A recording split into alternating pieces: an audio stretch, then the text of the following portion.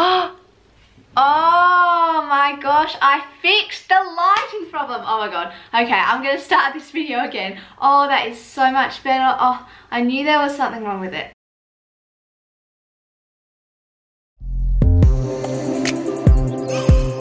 Hey guys, welcome back to my channel and welcome back to the third video in my new note-taking series. This video is on how to take notes for maths, and I've already filmed 2 videos in this series, and those are on how to take notes for economics and chemistry, and this one is on maths, and then I have 2 more videos coming on English and physics. So there will be 5 videos in total, but this one is on maths, so let's get into it. Now, I think maths is probably the hardest subject to take notes for. Like, it's not like a science subject or a humanities subject where you can just, there's so much information and you just condense it and put it in your notes. It's a bit different to that, but this is how I take notes for it. So basically, the first thing I do is I will go to the syllabus document and look through all of the dot points on what I need to know and make sure I can do all of the stuff that I need to be able to do for the test. And this is just a really important thing for you to do for any subject because you're going to be tested on the syllabus points, so you need to make sure you know how to do them and understand whatever it is they're asking you to understand. And then to make my notes, I'll just go through, so in class we get this like booklet of notes for each maths topic that we just go through in class, and there'll be information on the topic and how to do stuff, and then there'll be some examples that we all do together as a class. The teacher does on the board and we kind of copy it down and do that as a class, and then we go off and do the exercises in the textbook on our own. So to make my notes, I will go through the booklet of class notes and write down any important information or formulas that I need to know.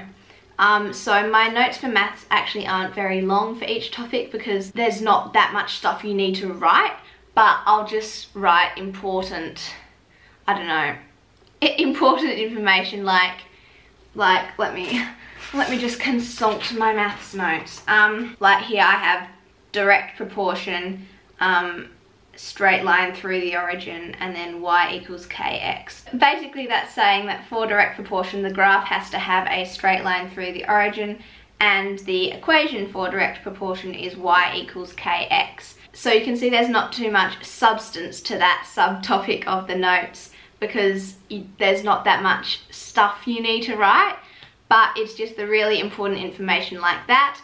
And I'll just go through the booklet and put down all the important information, and I will also include some important examples that we've done in our notes if there's an example that I struggled with or that I think like should be included, or an example that seems to be coming up quite a lot, or an example that, I don't know, any important examples that I think I should include I put throughout my notes under the corresponding subtopics. And then once I have made my notes using the information from the booklet and the examples, I will go through and highlight any formulas that are not on the data sheet. So in year 11 and 12 we get given a data sheet with most of the formulas that we need to know, but there are some like that direct proportion formula. That's not really a formula, but there are some formulas that aren't on the data sheet, which is annoying, but that means that you need to memorize them. So I highlight only the ones that aren't on the data sheet. Basically I just go through and highlight everything that I need to memorize, and the things that I need to memorize for the test are the formulas that aren't on the data sheet and any really important info. So it is very important that I know that direct proportion graphs are a straight line through the origin, so I would highlight that. But any other kind of stuff that's not that important, I won't highlight, you know? Yeah.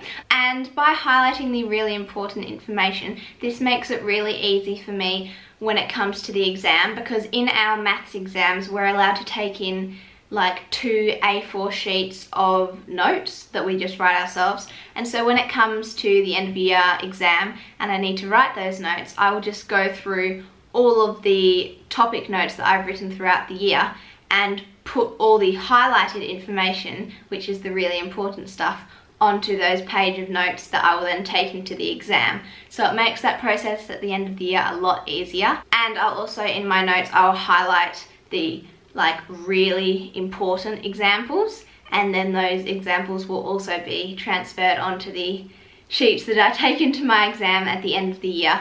So that really helps speed that process up in exam season, and I find that really helpful. So yeah, this has been quite a short video, but that is basically how I take my notes for maths. Just to recap it all, I'll just go through my class notes and write down the important information and formulas and any examples that I've found really helpful or tend to crop up a lot.